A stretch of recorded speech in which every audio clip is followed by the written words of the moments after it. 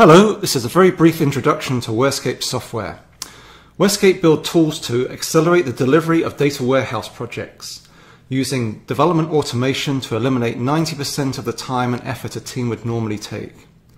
Delivering projects fast does not only improve IT's feel-good factor, but it allows IT to engage and deliver projects with the business to get value out of the data faster. WhereScape tools use automation over the entire life cycle of data warehouse development to reduce the time and effort to deliver projects. Dramatically improving developer performance gives the team the option to be agile, reducing project risk by allowing them to adjust and adapt to a better understanding of data and requirements during the project. The resulting development is quicker to build, more standardized, easier to support, and fully documented. WhereScape sells three main products: WhereScape 3D, which is a design tool specifically for data warehousing and which can be used on its own or as a complement to WhereScape Red. WhereScape Red is our data warehouse development automation tool, central to all WhereScape customers. And we also have Data Vault Express, which is a package of WhereScape Red and 3D configured specifically to build data warehouses that incorporate the Data Vault methodology, as described by Dan Lindstedt. WhereScape Red defines layers to the processing within a data warehouse, building and managing all of the Red layers shown here. Red uses a centralized metadata repository to manage tables, generate code, to move, persist, transform data using SQL as its primary transformation language, leveraging the database as a data processing engine. Working from left to right in this diagram, we'd use the tool, WhereScape Red, to extract source data and load it into the data warehouse incrementally from files, databases, and web services using generated loader code. Staging tables and code are generated to apply data transforms, data persistence, and business transforms to the data before publishing the data out to an end-user layer for consumption by BI and reporting tools. In this extremely cut-down demo, I will build, populate, and document a dimension table from data I load from outside the data warehouse. I'll then make a change, rebuild, and repopulate the data. First, I'm going to log into WhereScape Red, into our development environment. I'm going to make a connection to a source database containing data that I want to bring into my data warehouse. And I'm going to bring in this customer list that I need in my data warehouse. I'm going to drag that across. I'm going to apply standards, standardized naming, storage, data type mappings as I make that, as I move that data in. Once that data has been moved into the data warehouse, I can then work within the data warehouse, and I'm going to use this customer data to create a dimension table. So here I'm going to take this load customers table we just built. I'm going to drag that forward, all of the attributes come with it to create a dimension table. And here I can create a type 1, a type 2, a type 3, maybe something more cunning like a type 6 dimension using this wizard here.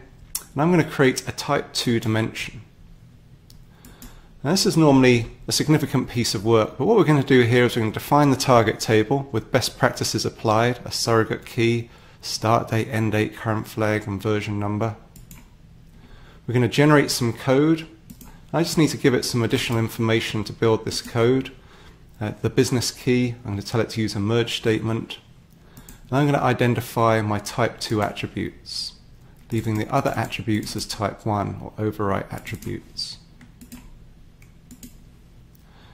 Now that's created me some code that I would normally have to have built by hand. And one of the properties of this table is the SQL code we just generated. And depending on which target platform I use, that code will be slightly different. We optimize the code for the specific target platforms. So we've built and populated this table. I'm just going to generate some documentation over the data warehouse. And we're going to generate two different types of documentation compiled into HTML. It's intended to be published onto the intranet site. One is end-user documentation. The other is technical documentation.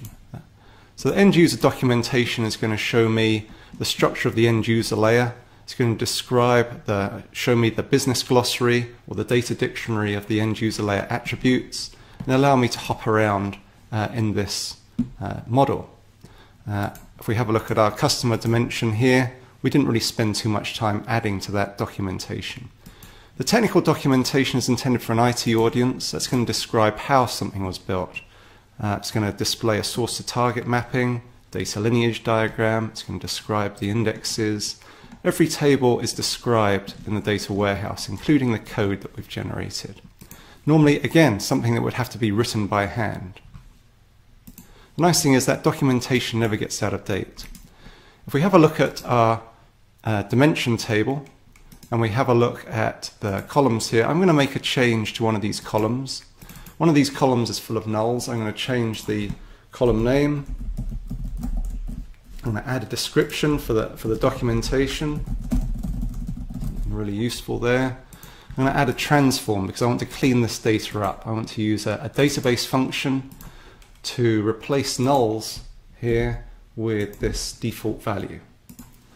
So I'm going to change the structure of the table, change the code to populate that table, execute it, and look at the results. And there's a very fast turnaround there, a little unit test very, very rapidly. Even over millions of records, that'll be nice and fast because it's a set-based operation in the database. And now I could go and regenerate documentation for that object that I've just updated.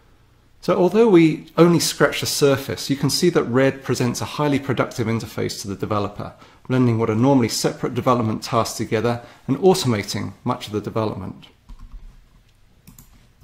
WhereScape tools are used by all types and sizes of organizations around the world to reduce the time and risk of data warehouse delivery.